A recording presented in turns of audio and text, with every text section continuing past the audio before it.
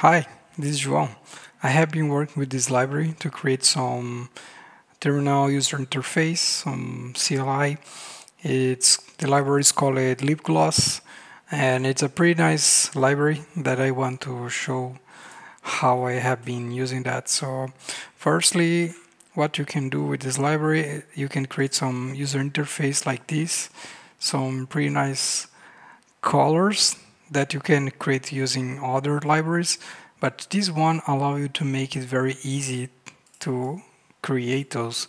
So you have to basically to create a style and set your style in a very similar way to CSS. So if you're familiar with CSS, this is pretty easy.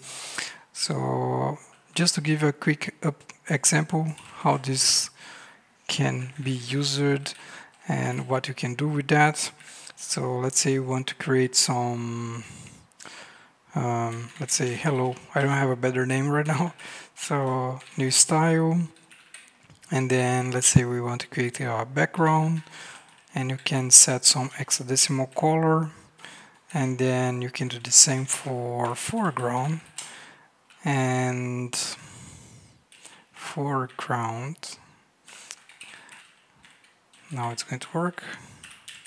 Foreground, and then yeah, basically it. Then we are going to present that on screen, and you just say hello.render, and you say your variable here. I want to say something different than hello, my first line.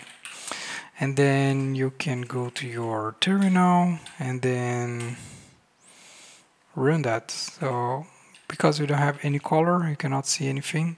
I want to get some colors from here and maybe try this color, and maybe I want a white foreground or close to white, and then let's see it again.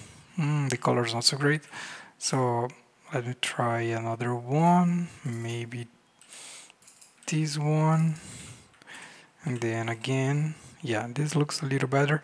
So there is a lot of nice things here. So you can, for example, create some space for your content. So let's say we want 100 width, and then if you run it again, that's what you're going to have on screen. You can align. Let's make it a little bigger, not so, and this one is smaller, and yeah, here we go, and a little more, yeah. And so let's say we want to align this content, so we just say align Lipgloss. Instead of left, let's say we want right, and then we can call it again, and we have it aligned to right, and let's keep it center. And what's also nice, that's because it's very similar to CSS, so we can add some padding. That's very cool. So in this case, it's going to be exactly the same, exactly like before, but now we can set some top and bottom spacing.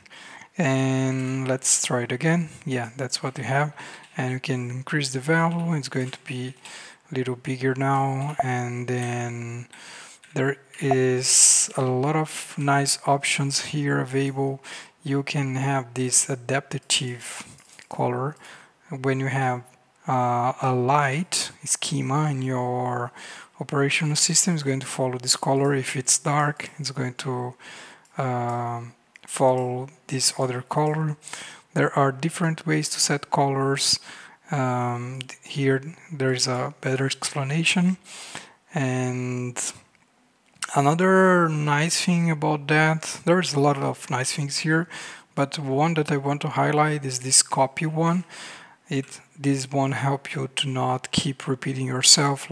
So let's say we want exactly this customization, but we want to make it bold, for example, but we want to keep the first one as a regular text. So we want the second one, the second line in bold. So what you can do is to create like a bold string, for example. Sorry for the bad names.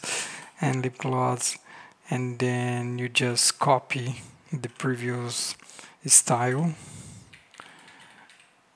copy, and then you can set a different thing here. So we want bold, so bold true, and then instead of hello here, you're going to say bold string, and then when you render it again, you can actually see the bold contents, but you didn't have to repeat everything again and set the bold. You just have to copy. And yeah, that's basically it. There is a lot of other things. There is also tabs that it's pretty nice, and there is tables that you can do something like this. And yeah, pretty nice tool. If you want to have a look, it's worth every second because you can do a lot of nice stuff.